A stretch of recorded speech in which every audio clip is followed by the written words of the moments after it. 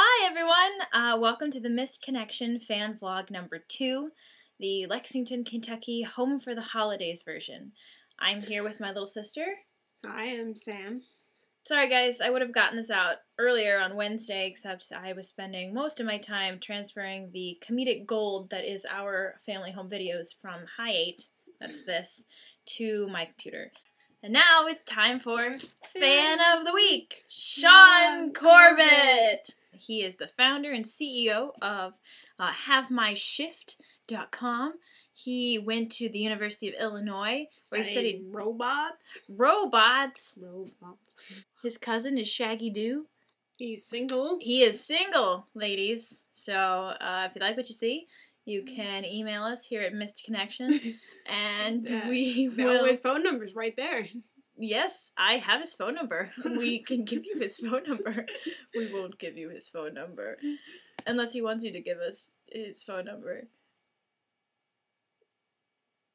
And now it's time for Q&A.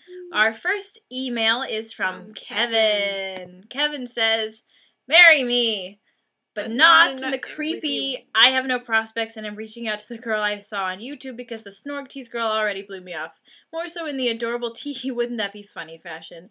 To be fair, I'll probably make you wait a year or two, so factor that into your decision." Like a year or two. Yeah, a year or two? Are you 12? 16, are you? Because if you're 16, I made out with a 16-year-old once. But I was also 16, so that was legal. Our next email comes from Johnny. Johnny says, "Hey guys, love your show. When did you first start making movies?" Well, Johnny, as you will see from this next clip, I knew my way around a moving picture camera from a very young age. Hey, I didn't see the light.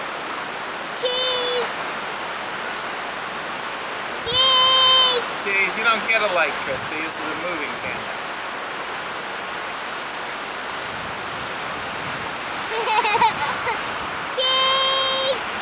And our next email comes from Stephen R. Stephen R. writes, "LOL, great butt-touching vid.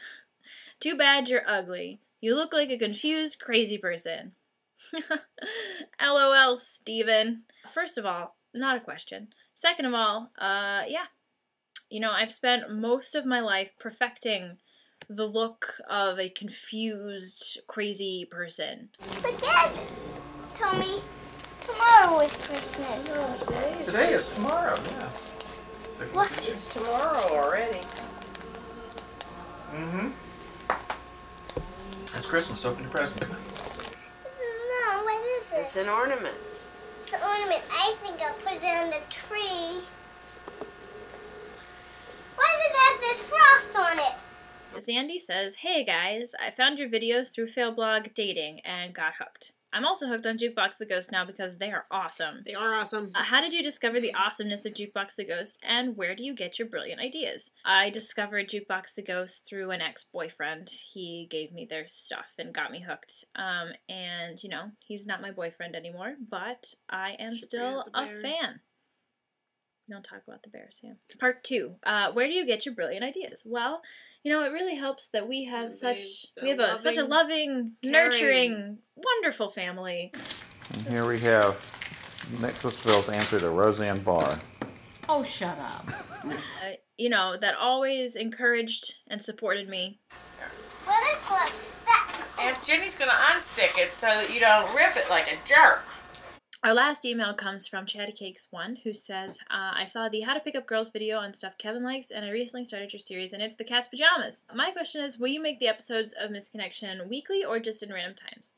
And that's a great question, because a lot of you don't know, Missed Connection is 8 episodes. We filmed them all last summer. We hope to put them out every week. Now it's the holiday season. Everything kind of grinds to a stop, so we are going on hiatus until January 9th.